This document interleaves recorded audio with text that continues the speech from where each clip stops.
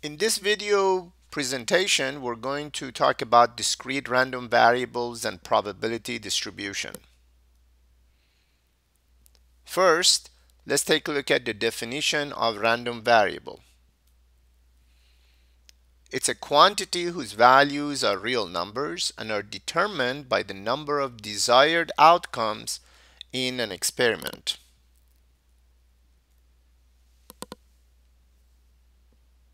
Consider a family with 2 kids.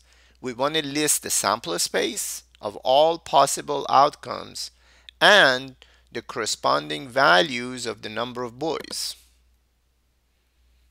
So a family with 2 kids, you can have boy boy, boy girl, girl boy, and girl girl. For the boy boy, the number of boys is 2. Boy girl, there is 1 boy. Girl boy, there is 1 boy. And girl girl, there is no boys. Therefore, the number of boys will be 0.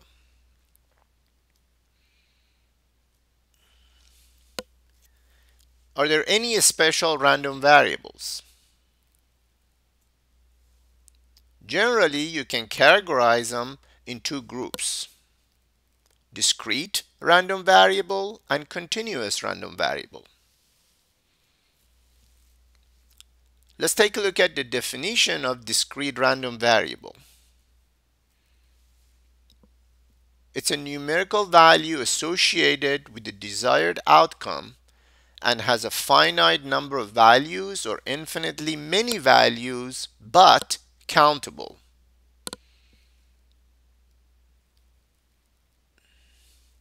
Now, what about continuous random variable? It has infinite numerical values associated with any interval on a number line system without any gaps or breaks. Basically, discrete random variables are countable and continuous random variables are measurable. In this example, we want to see if we can identify the random variable as discrete or continuous. The number of accidents on a freeway, the length of time it takes to play a baseball game,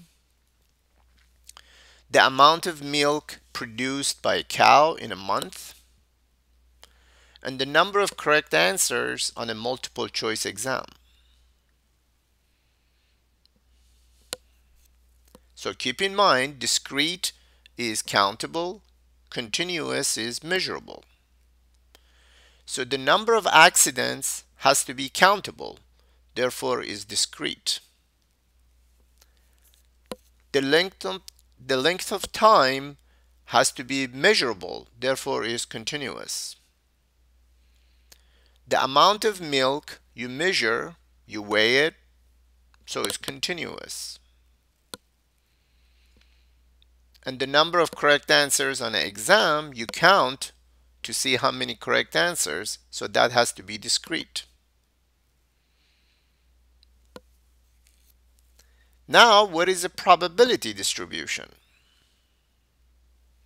It's a description and often given in the form of a graph, formula, or table that provides the probability for all possible desired outcomes of random variable.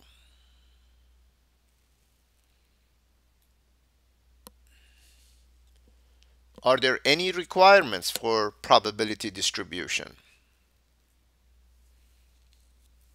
If we let x to be any random variable and p of x to be the probability of a random variable x, then the sum of all probabilities should be 1, and any probability has to be between 0 and 1 inclusive.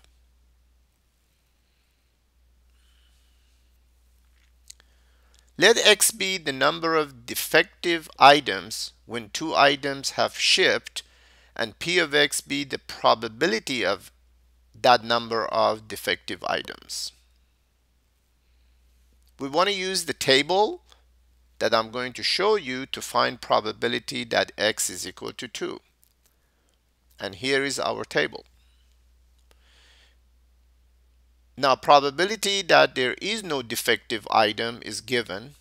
Probability that there is one defective item is given. We're asked to find probability that 2 items are defective. We know that the sum of all probabilities is 1. So probability that x is equal to 0 plus probability that x is equal to 1 plus probability that x is equal to 2 should be equal to 1. Use the given probabilities, do a little bit of basic math, and we find probability that there are 2 defective items is 1 over 15.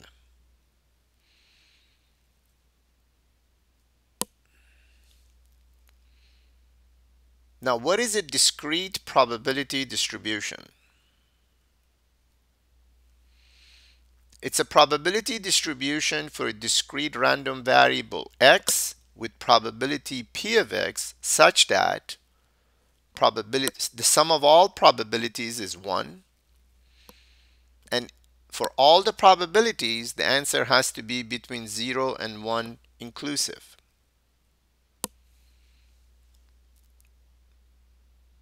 How do we draw probability distribution histogram?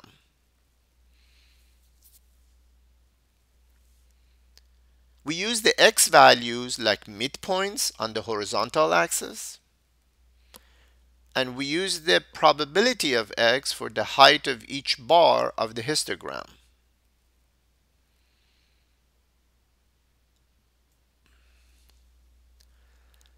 Let x be the number of boys in a family with 4 children, and p of x be probability of the number of boys as shown in the table here.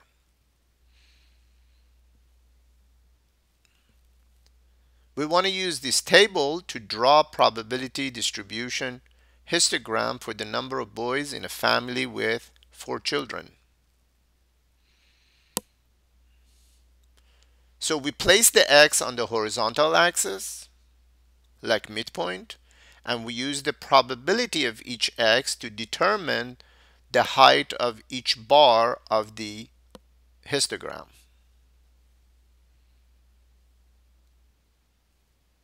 As shown here.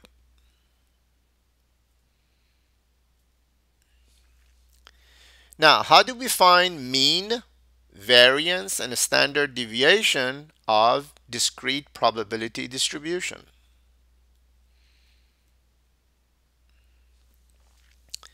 Given a probability distribution for discrete random variable x with probability p of x, then the mean is the summation of x times probability of x.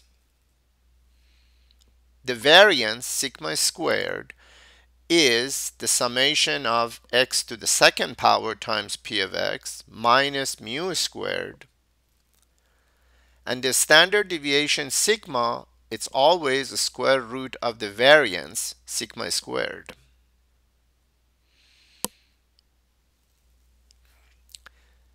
Again, let's look at example with a family with 4 children. X is the number of boys and p of x is the probability for x for the number of boys, as a table shown here. We want to use this table to find the mean, variance, and a standard deviation of the number of boys in a family with 4 children.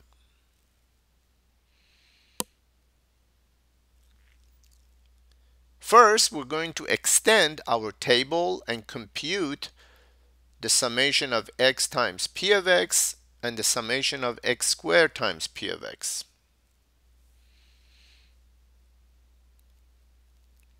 Always make sure the sum of all probabilities is equal to 1.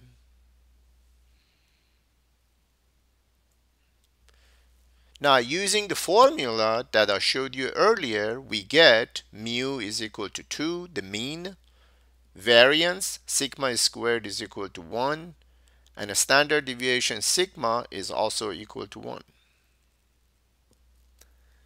Now we can use technology to find these values, as these calculations have a great tendency to become very messy and nasty very quickly. And I will show you how to use your uh, TI calculator to find these values.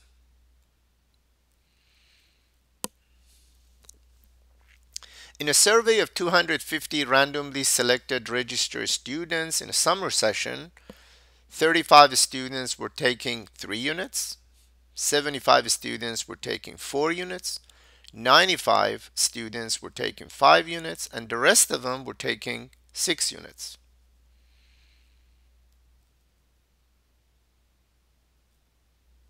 So we want to make a table that has a heading of number of units and the probability of the number of units.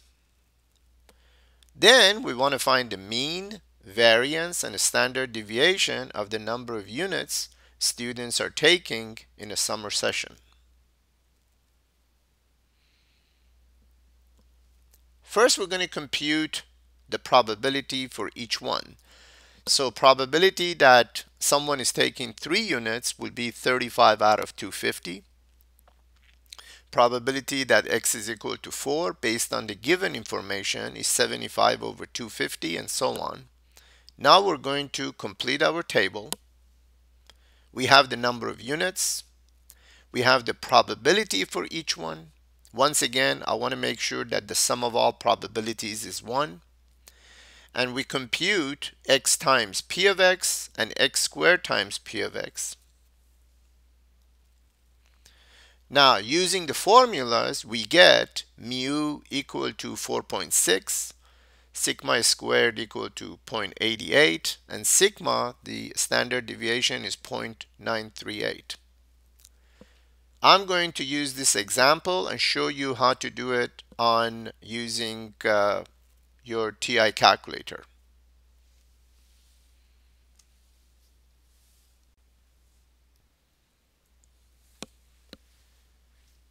So how do we use our TI calculator to find discrete probability distributions in an attempt to find mean, variance, and standard deviation? First, we organize the given information in a table in 2 columns with the heading of x and p of x. We enter all x values in L1, and we enter all p of x, the corresponding probabilities, in L2. And then we execute the command as basic computations in order to find mu, the mean, and sigma, the standard deviation. Now, if you have no menu, then you have to ultimately get to 1 vars stat L1 comma L2 followed by enter. But if you have a menu, then you want to get to list and frequency list and use L1 and L2, and of course there is no comma here, and then you press calculate to get to the answers. Now I'm going to show you how to do this.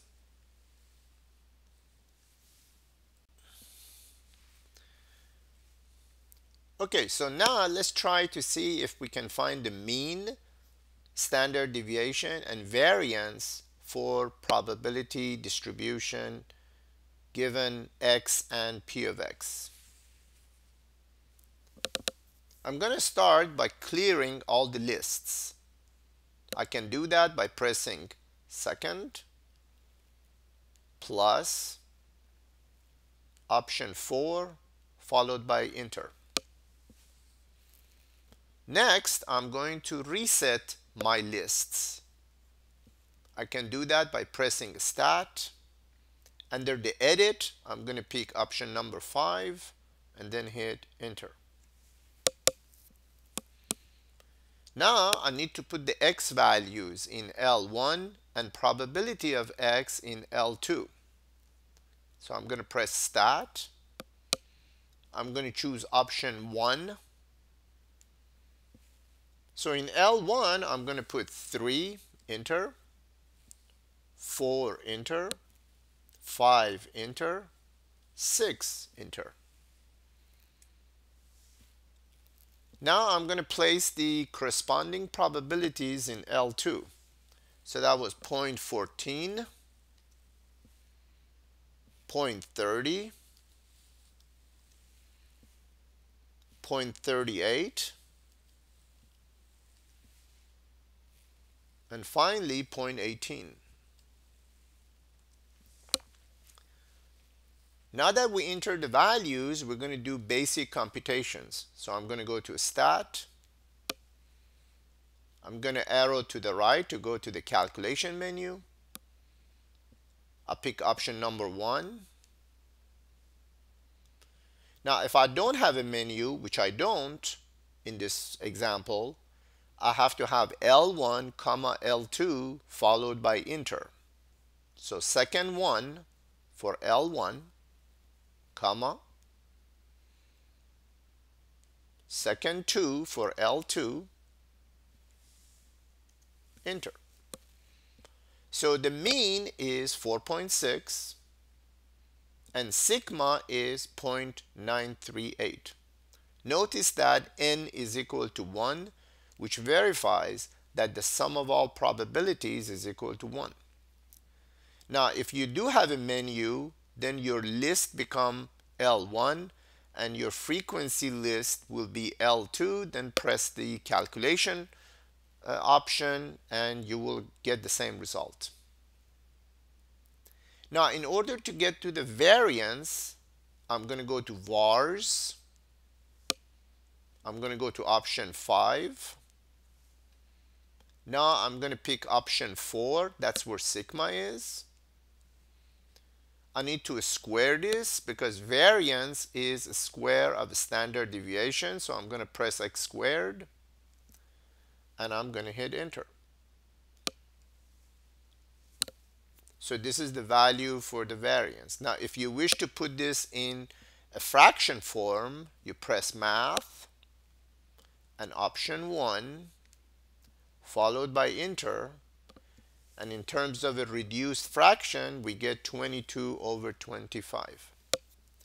I hope this presentation helped you understand how to work with discrete random variable probability distribution and also how to use your TI calculator to find mean, standard deviation, and variance.